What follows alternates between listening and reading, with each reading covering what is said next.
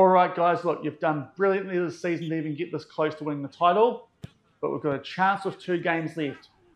They're both away, and the first one's in Perth. So just please make sure you just adjust your bodies to the clock over there, because it's like, it shouldn't be Australia, it's like South Africa. So like, just make sure these next 2 weeks, get your body acclimatized for Perth, even if it means you have to start training at like 3 a.m. or whatever. And then Western Sydney Wanderers. We could do a Western Sydney Wanderers here. We could win the title in our first season, and we fresh them the Snake 3-0 back here. So we know we can beat them, win these 2 games. We'll need a favour from Redcliffe and Wellington, which is unlikely, but you never know. And we might be able to win the league in our first season. Come on, fellas, let's go. Party in the streets and the city's on fire.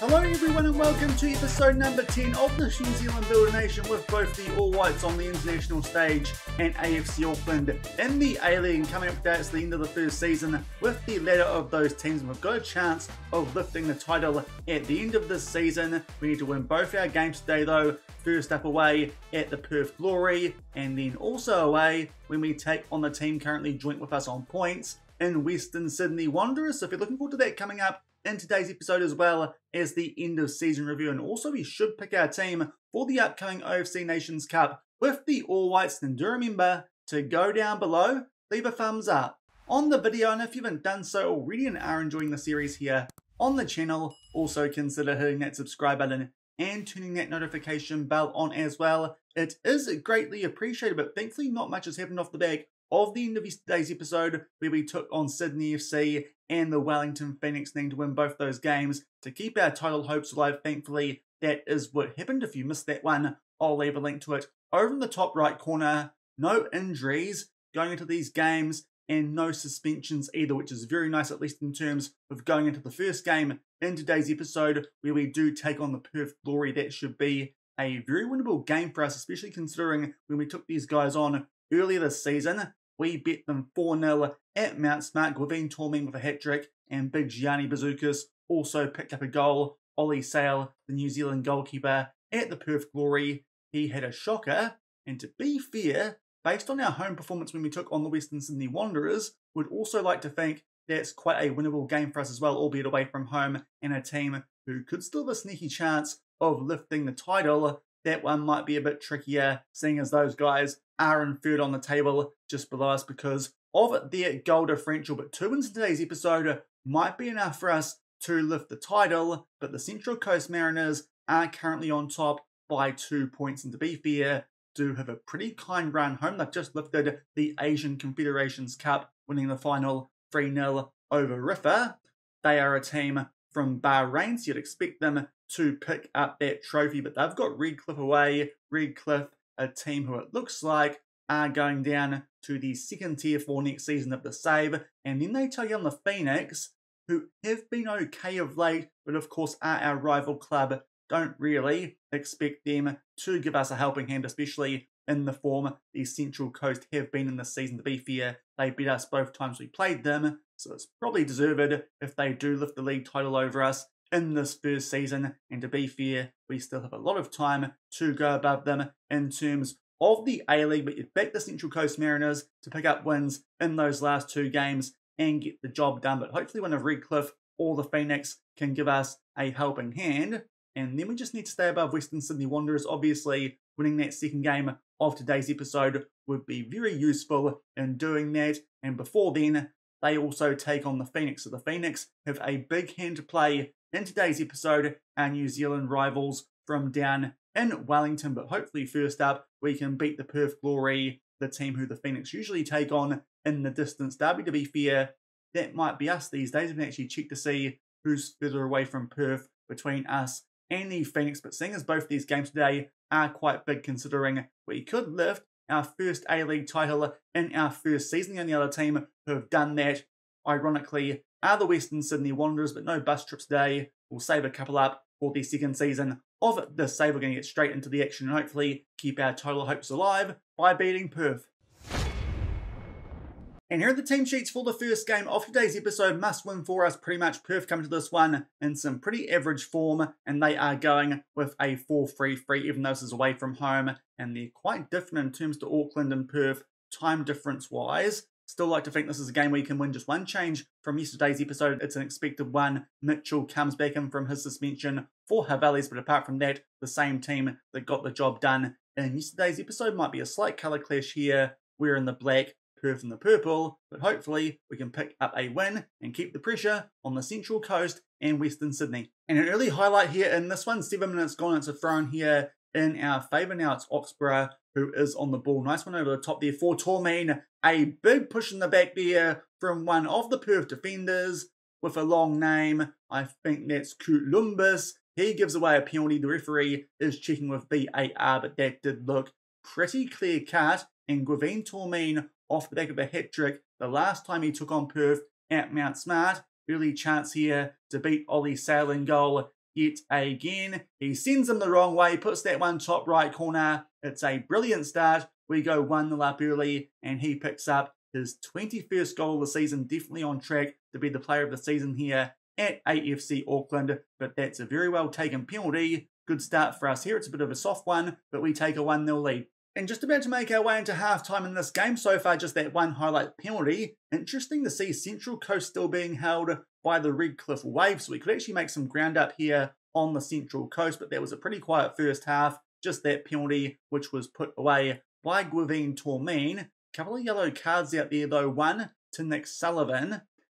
He's probably going to be suspended for our last game of the season because that's not ideal. And if we bring on Taylor Tamer, and if he picks up a yellow card, he would also be suspended. So we're going to bring on Louis Toomey instead, just to make sure that hopefully someone who can play in the DM role will be okay for that final game of the season. Also, Havali's for Mitchell on a yellow card, and Sinclair struggling. Mohammed Hitaran can come on for him. So a couple of changes there at halftime, seeing as we're not quite at our best, but thankfully 1-0 in front, thanks to that early penalty. And only a couple of minutes into the second half, an update from the Central Coast Redcliffe Waves game. Unfortunately, Marco Tullio has scored a goal, so the Central Coast, they will keep their gap over us on the top of the A-League. But now Michael Neal out there struggling on a 6.4 as we do hit the hour mark. We'll bring on Nathan Lower in his place. Still just that one highlight, that one penalty to put us 1-0 in front. And with about 20 minutes left in this game, Gianni Bazookas on a 6.4. So I think coming up here, we'll take him off for Hassan Jello, but also Central Coast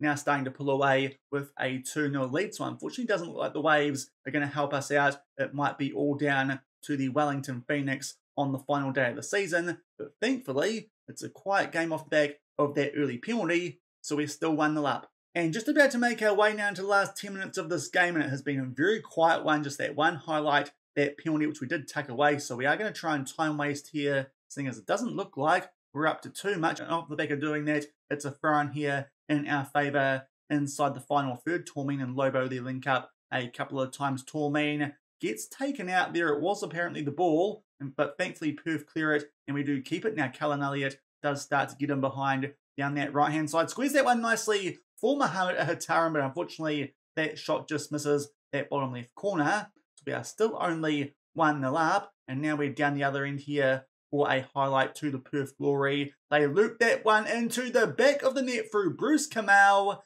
and that could be a dagger blow with only a couple of minutes left in this game. They make it 1-1. We really needed to put these guys away a bit more earlier, but to be fair, this has been a game of very few highlights, as you have seen, or not seen, but unfortunately that header, enough loop on it to get past Marinovic. Off the back of that, we are going to go full out attack. Our wingbacks, they can go on to attack. We'll go to an attacking mentality. Also, Chuck Toomey, who's also picked up a yellow card, onto support, be more expressive, and also up our tempo and play a little bit wider as well. We might even go wider than that narrow. Also try and distribute quickly instead of slow the pace down. And we might also shift to a higher line, but I think that's about all we can do. In fact, also Stefan Marinovic on attack instead of defend, and we'll see if those changes can get us back into this game in the last 5 minutes. I say back into this game, give us a much needed winner.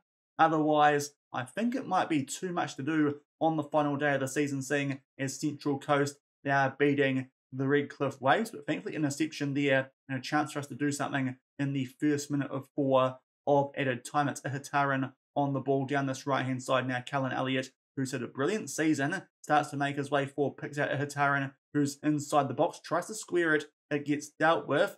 Thankfully going to win that ball back off the clearance though through Toomey Elliott, starts to make his way inside the box, squares that one for Jallo. He gets brought down by Muir, and it might be yet another penalty, and this could be a massive one. Gavin Tormeen might be looking for a double from the spot. He is. This would be a very fortunate way to win this game so far. Done pretty much nothing from open play. Gavin Tormeen to keep our title hopes alive. We'll bury that one bottom left corner. He makes it 2-1 off the back of that. We're going to go back to what we usually do and back to our time-wasty ways that we were doing with 10 minutes to go of this game. But Gavin Tormeen stepping up nicely from the penalty spot in this one. Will lower the tempo, time waste frequently, be more disciplined. Also go back to that standard defensive line and tell our goalkeepers to slow the pace down as well. But Gavin Tormeen has been massive for us here this season, continues to be so, slots that one away, much like he did in the first half, but this time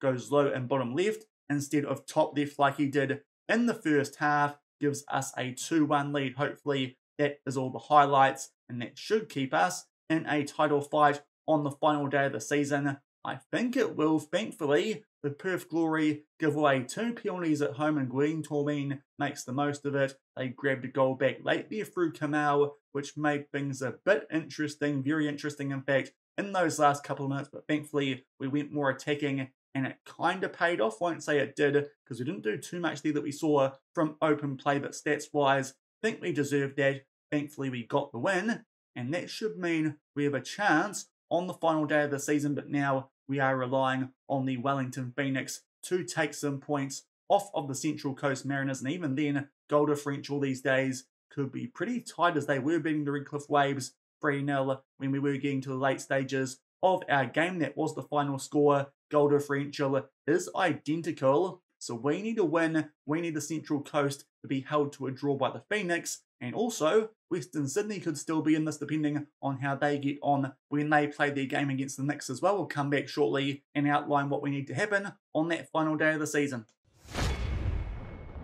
And we are back, having gone for 2 weeks off the back of that relieving win there over the Perth Glory. As I said, certainly not at our best, but thankfully 2 penalties and Gavin Tormeen put them away, is now on 22 goals for this season at AFC Auckland. Obviously, the Central Coast Mariners, they picked up that 3-0 win to keep themselves on top of the A-League. That goal differential exactly the same as ours, but the following day did rule out Western Sydney Wanderers from featuring in the title fight. The Wellington Phoenix held them to a 3-3 draw at Sky Stadium. It does still mean that Western Sydney, if they beat us, could go above us, but they've got no chance of catching the Central Coast Mariners. It is a shootout now between us and them. We take on Western Sydney. As you saw earlier, a team we beat 3-0 at Mount Smart earlier this season. Marco Rudan still a bit salty about that based on these pre-match comments that he did make, saying that we're a bit boring. Yeah, 3-0 Marco. Suck on that, you snake. But we need a favour here from the Wellington Phoenix as they take on the Central Coast Mariners, who are in red hot form. Hopefully they find a way to do something there over in Gosford. But to be fair, as I said earlier, Central Coast beat us both times this season. Don't think we can complain if they get the job done. And things for us in this game made a little bit more difficult by the suspensions that we did pick up through yellow cards in that first game of today's episode. As we said when we took him off at halftime, Nick Sullivan indeed suspended off the back of that yellow card, but also Louis Toomey, he got suspended as well. So thankfully we did that, because it does mean that Taylor Tamer can play as the DM. He's a bit more natural there, but that will be the only change to our team for this big game, the second one of today's episode. It does mean Thomas Foster and Brock Bart come up from our under-19s, a few youth intake players who actually can now play for our first team, so that Stephen Havales can cover as the defensive midfield backup. So a bit of a shuffled up bench for this one, but hopefully we can still find a way here to get the job done at the Western Sydney Wanderers, who come into this one in a little bit of a poor patch of form. It's fair to say, lost to Redcliffe before that draw against the Phoenix. Hopefully the Phoenix can do the same when they take on the Central Coast. but hopefully we can beat these guys at the CommBank Stadium, rub the Snake's nose in it, and lift the A-League title. If the Phoenix can do us a favour, we'll come back shortly and hopefully pick up the A-League in our first season in front of the fans of the only team to have done it before. And here are the team sheets for this final day of the season, in particular the Western Sydney Wanderers. 5 at the back. They are missing quite a good left back, but young Cody Phoenix is a pretty promising New Zealander who will start there instead, a player that we offered a contract to, but he wanted to be a star player and was not that good. You saw our changes before, Taylor Tamer in the DM role and a couple of youth intake players on the bench. We need that win, and we need the Phoenix to hold the Central Coast to a draw. And no highlights so far in this game. To be fair, it has been Western Sydney Wanderers so far who have been on the front foot, but an update, Central Coast 1-0 up early thanks to a goal through Kuol. Not ideal, Wellington. And now about halfway through the first half, the Central Coast 2-0 up. Kuol has got a double. Wellington not helping us out. Yeah. And this won't help either. Gianni Bazookas forced from the field with an injury. Hassan Jallo will come on for him so far. Things not going our way, Millhouse. And it gets even worse. 10 minutes shy of half time. Now the Central Coast make it 3-0. I think we've got no chance here of picking up the A-League title, albeit now Oscar Zavada does pull one back, but it still looks like a bit too much of a mountain to climb there for the Phoenix. But eventually, first highlight of this game, the 45-minute mark, good chance there from a corner for the Wanderers. Thankfully, they put that one just wide, and now we're down the other end for a front of our own. Thankfully, we keep that despite the efforts of young Cody Phoenix, a player certainly on the radar for the national team, but probably just yet not quite good enough. Now, nice through ball there for Hassan Jallo. Tucks that one away past Thomas. Did look a bit too good to be true. We're just waiting here for an offside check, albeit the players are celebrating. The goal's awarded. We make it 1-0. We're doing what we need to do. We just need our rivals, the Phoenix, to help us. Not looking good so far, but Jallo indeed being played on there by that defender. Just trying to figure out who that is once I can click on him. It was Clisby, but that's a brilliant goal just before halftime for us. We make it 1-0, and to be fair, up until then, Western Sydney have been on the front foot. A couple of players for us are on yellow cards. We might play things safe and take them off, despite the fact one of them is our player of the season. The other was the player who set up that first goal. Both players down our left-hand side, so it does mean Lobo at left back. That one's pretty obvious, but I think Ihataran can come on at left wing. It does mean no right wing cover for Jack Henry Sinclair, but hopefully he can perform well and last the rest of this one. But we're doing our job, albeit would be nice if we can grab a cushion goal. Just need the Phoenix to mount a big comeback as they're 3-1 down at the Central Coast. And unfortunately, it doesn't look like that comeback's going to happen. It was actually 4-1 at halftime in that Central Coast game, albeit a chance for us here to make it 2-0. Very good save that from Thomas in goal. And then it does get cleared away. No Lobo with a shot, that one going just wide, but a good early chance for us there to make it 2-0 in the second half. But unfortunately, don't think it's going to matter. Central Coast are thrashing the Phoenix, but now Ihataran gets in behind here at the 52-minute mark. Tries to square this one, but it goes all the way back to Lobo. Over there to Callan Elliott. What will he do? Takes on the shot from a tight angle. Thomas there with a really good save. Thought that he might try and square that one for whoever that was for us inside the box. It might have been someone like Stefan Melt, but it does mean we have a corner looking to make this 2-0. And Winston Reid will hit the post. We are peppering here the Wanderers goal, but unfortunately can't quite make it 2-0. Albeit now a free kick here to Mitch Oxborough. Lots of highlights early in the second half. He tries to put that one in the bottom left corner. It goes just wide. Still only 1-0 up. The Phoenix are still 3 goals behind. As I said, doesn't look like that's going to go our way. The Central Coast are looking like they will be the A-League champions for back-to-back seasons. But now it's Western Sydney who do have the ball. Borrello here does get in behind, and that one comes off the post. Big chance there for them to grab an equaliser. But thankfully, the woodwork comes to our rescue, albeit lots of highlights in this little spell here. It's now thrown to the Wanderers. Phoenix is on the ball. Now Hendricks goes back to Clisby, and now Phoenix of all the player names on a day like this. Good chance there for Ninkovic. Thankfully, that one goes just over the bar. I'll catch my breath. Still, we're only 1-0 up. And in fact, I won't catch my breath. Only a few minutes off the back of that chance to the Wanderers. Central Coast make it 5-1.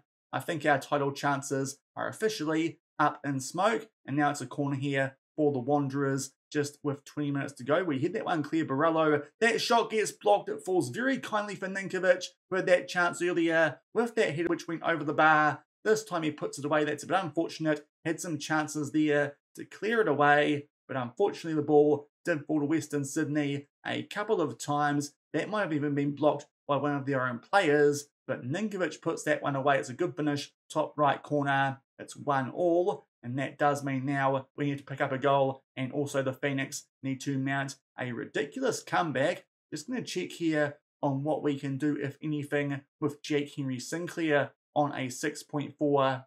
Don't think we can do anything because Ihataran has already come on for Tormeen. So we'll have to leave things as they are with about 15 minutes left in this game, and now being locked up at 1-1. And shortly off the back of that equaliser to the Wanderers, now it's a throw and for them, albeit deep inside of their own half. Winston Reid has dropped down to a 6.4, so we might be able to bring on Havali's for him shortly just to see if that will help us out. Winston Reid certainly better in the first half of the season than the second half. Hopefully that's not his age catching up with him, considering he will be here for next season. But Sinclair on the ball. Now Cullen Elliott. Can we find a way here to grab a goal to put us back in front? Nice ball there for Ihataran. Gets his head on the end of that one. Decent chance, but unfortunately we way out and it goes just wide. Still 1-1. Central Coast still 5-1 up, and before this corner can take place, we will make that sub. Havali is coming on for the struggling Winston Reid.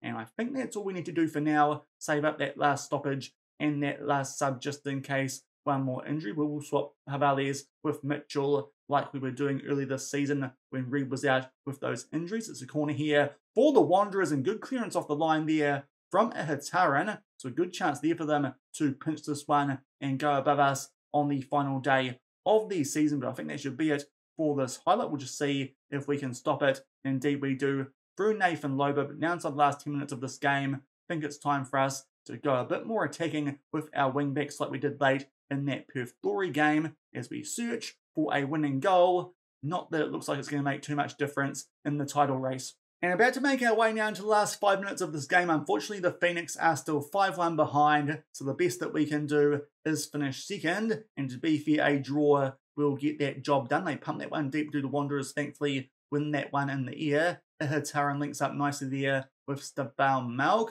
Bit of a foot in there, but thankfully forced to Jallo. Now a Tamer, but good work there from Hendricks, and a chance here for Western Sydney to hit us on the counter-attack. And it is there, not too sure who that is actually, but it goes back to Phoenix down that left-hand side. Now Brodonte makes his way through the middle, goes out there to the right back in Peleas. He will float this one into the mixer. It gets headed there. Thankfully, that one goes just over the bar. Still 1-1. So for now, looks like we're going to be staying in second spot for our first season in the A-League. Lots of players now are down 2 red hearts, but we don't have very good options to come on for those players. I think we'll take off here Cullen Elliott. Stefan Negro can come on for him on that 6.5. We'll see if we can get some spark from our right back, but it does look like the Central Coast Mariners will be champions. Hopefully, we can just hold on here and pick up second place. Indeed, that's what's happened. Unfortunately, couldn't quite pick up a win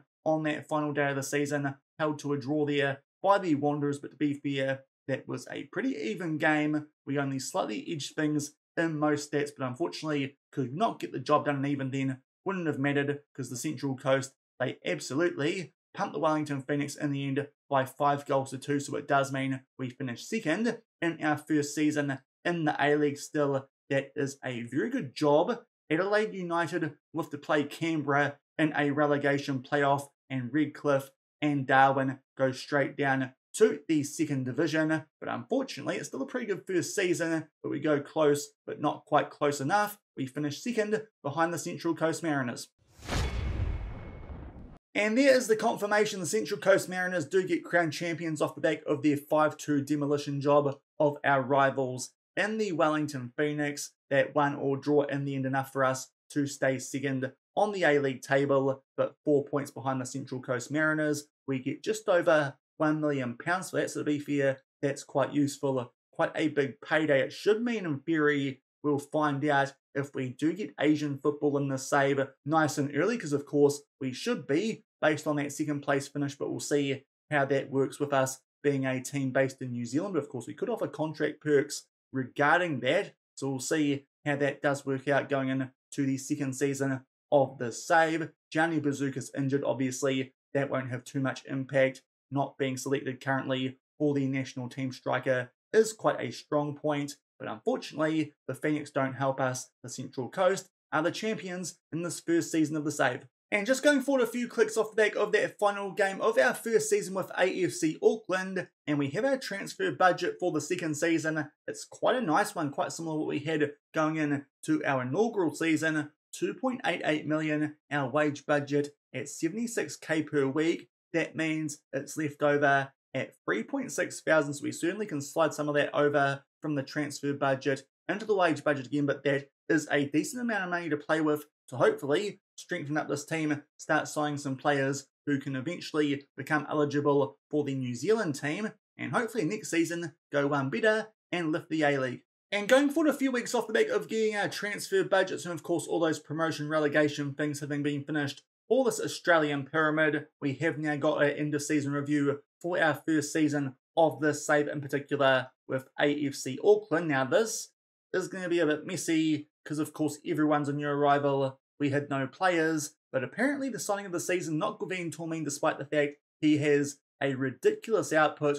of 22 goals and 5 assists. Instead, it's the cup goalkeeper who, to be fair, did a brilliant job for us later in the season, and Stefan Marinovic, he gets the signing of the season, which does seem a little bit weird, to be fair, free transfer for a player of his quality. I kind of get it, but at 32 years old, thought we signed some better players than that here at AFC Auckland, but to be fair, those top 6 in particular did a brilliant job for us, albeit Bruce Azumi, not much game time once he did join after he turned 18 years old, but obviously really good first season for us in this save, sets us up nicely now to be established in the A-League at least, and hopefully push on a bit sooner than expected to try and do some more build a nation things. Obviously, not much use in looking at the loans out in our first season of this save. The competitions, the A-League did a lot better than expected, finishing second, but in the end, we lost both times to the Central Coast Mariners. They were the team that finished above us on the table by 4 points. Also, that FMing by the Brisbane Roar, that definitely was costly, that 1-0 defeat at Mount Smart, but in the end, even if we won that one, still would have been 1 point behind the Central Coast, needed to take some points off them, but those were our only 3 defeats in the A-League this season. A pretty good season. The only other rough patch that we did have was a couple of draws in a row in September, but to be fair, we were still getting used to what we were doing here at AFC Auckland. That is a very good first season, and as I said earlier, will be interesting to see what happens in Season 2 if we do get some Asian continental football going down. It is Darwin, Redcliffe and Canberra. They actually led the relegation playoff after the first leg, but then Adelaide and Nestri or Nkunda beat them 4-0 in the second leg. They are going down to the second division. We'll reveal who's coming up shortly once we look at the results from that league. The Australian League Cup this season was not very good, got knocked out on penalties by Avondale FC. That was a bit of an ugly game. Hopefully next season we can do a bit better and maybe pick up our first trophy here at AFC Auckland. And the Cup might also be taking part as well in the Australian Cup next season, the Australian version of the FA Cup. Biggest win, 4-0 over the Darwin Cyclones. To be fair, beat a couple of teams by that scoreline. The match to remember was our very first one, a 1-0 win away at Western United, and the goal of the season, it came in a 4-1 win at Redcliffe, and it was scored late by Louis Toomey. And here is the goal, just as we're about to enter injury time in this one. Have the ball just outside the box. Sullivan back for Toomey, first time finish. It was a pretty good strike. I do think it's up there in terms of goal of the season candidates, and that is the one that wins at that last goal in that 4-1 win over Redcliffe, scored by the Oceania Footballer of the Year for 2023. The finances, not very interesting with this being our first season, and apparently no shirt sellers who we can look at either, which is not ideal. How we lined up, to be fair, that looks like our first choice 11 for most of the season up until Scott Basilage got injured late and got replaced by Stefan Marinovic, and from that point, pretty much impossible to drop him with the form that he was in. But the back four, Cullen Elliott, Adam Mitchell, Winston Reid, and Michael Neal, he definitely got that starting spot over Nathan Lobo throughout the season. The midfield, Oxborough and Sullivan, the two Aussies were solid, albeit Sullivan was out for quite a decent chunk of the season, which is not ideal, albeit it did allow Taylor Tamer to develop a little bit. In that backup role, Jack Henry Sinclair at right wing, Stefan Malk in the cam, and of course Gavin Tormeen out on the left wing, and Gianni Bazookas up front in the end. Just felt like he was a little bit better than Hassan Jallo in that striking role. Going forward to the accolades, and this time Gavin Tormeen does pick something up, the fans player of the season. Obviously with those 22 goals and those 5 assists, he was going to be a leading candidate. The young player of the season was Cullen Elliott, you saw signing of the season and goal of the season before. Top goal scorer was Tormeen, most assists Elliott, the most player of the matches Tormeen with 6, highest average rating Tormeen, and of course because of that he sets a lot of the records to be broken down that right hand side. Also in amongst those Elliott, Basilage, more Tormeen, Mitchell picked up a lot of yellow cards, that's why he was suspended during yesterday's episode. Most appearances this season was actually from Mitch Oxborough, which is a little bit surprising. He played in every single game, and there's some more down there. Youngest player Azumi, oldest player Winston, the fastest goal Tormeen, and Azumi and Reid also picked up goals, so they are the youngest and the oldest goal scorer. Competition awards, as I said earlier, Louis Toomey did pick up the Oceania Footballer of the Year for 2023, albeit that was mostly through his National League efforts when with Eastern Suburbs, I believe it was, and going forward to history in the making. Apparently, our late season form got us up the table. I thought it was our mid-season form, honestly, and going forward to the manager timeline, we'll see if this is any interest at all. There you can see we became the manager of both Auckland and New Zealand at the same time. Got a couple of young players who, to be fair, still need to join us because they're not 18 yet. Also got some staff in, signed some players on the cheap.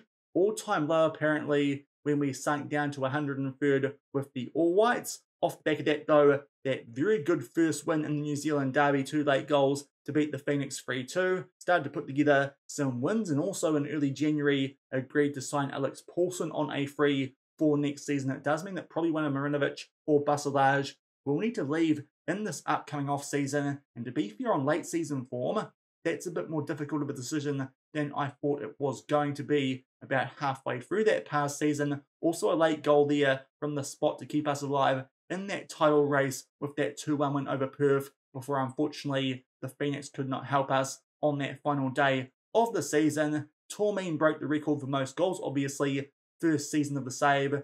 Then some weird ones. Can't score, won't score with 70 goals in a season. I think that record will get broken at some stage because that is a pretty high mark for a 30-game season. Also, apparently, a pitiful 67 points. We finished second, and also it was a record points haul. So those last couple are a little bit weird, but there's our dynamic manager timeline for the first season of the Save Our End of Season review, and that will do it pretty much for today's episode. Unfortunately, could not quite get the job done and knock off the Central Coast as A-League champions, but we do have a decent transfer budget, try and turn that around in the second season of the Save, albeit before then, we do have the matter of some international football at the start of next week, and that is the OFC Nations Cup with the All Whites. Won't show you all of that. It should be a tournament which we should be winning, but we might come back and do an episode focused on either the final and or the semi-final of that competition while I sort out the transfers going into that second season of life with AFC Auckland, our group, this tournament being hosted at home, which does help us a lot. Solomon Islands, New Caledonia, and Tahiti. I think our toughest game is first up when we do take on the Solomon Islands, but you'd like to think this is a tournament we can get through nice and smoothly and hopefully establish some dominance before we take some of these teams on yet again about a year from this time when we do our World Cup qualifying here for Oceania, and hopefully can make our way to the World Cup for the first time in a little while with this All Whites team. And in terms of the team we are taking to the OFC Nations Cup, this is what we are going with. We'll just sort this out by position. To be fair, it's the team we've been selecting for the most part recently. A couple of new players in there though. Mali Luluai is a very promising player who is at Burnley. He comes in because unfortunately another promising player who's at Reading who has a really, really long name. Need to just find him here and bring him up. And there he is, Jacob Hammond-Chambers Borgness. That's an absolute mouthful. He's been picked the last couple of windows as a backup defensive midfield option, but unfortunately just injured for long enough that it's going to be a bit iffy if he can feature for most of the AFC Nations Cups. Because of that, we've left him out for this competition. He'll certainly get back in there at some stage. Young Mali Luai can come in instead, and it does mean that Bill Tuiloma might be asked to be a midfielder as well as a centre-back for this upcoming tournament. Also, Stefan Marinovic comes in over young Henry Gray from Ipswich Town based on his late season form. And to be fair, we weren't playing the young goalkeeper anyway, so may as well pick Marinovic. But apart from that, this is the team we've been picking for a little while now. They should be able to get the job done at the AFC Nations Cup coming up at the start of next week. But that will do it for this first season of The Save with AFC Auckland. If you enjoyed it, then do remember to go down below, leave a thumbs up on the video, and if you haven't done so already and did enjoy that first season of The Save, also make sure to hit that subscribe button and turn the notification bell on as well, so you are informed when the second season does start, as well as this AFC Nations Cup with the All Whites. But until the start of next week for that, and also hopefully a bit of transfer activity to try and strengthen us to be big contenders for that A-League title next season with AFC Auckland. Thank you very much for watching. Keep on keeping on, and I'll see you then. Cheers.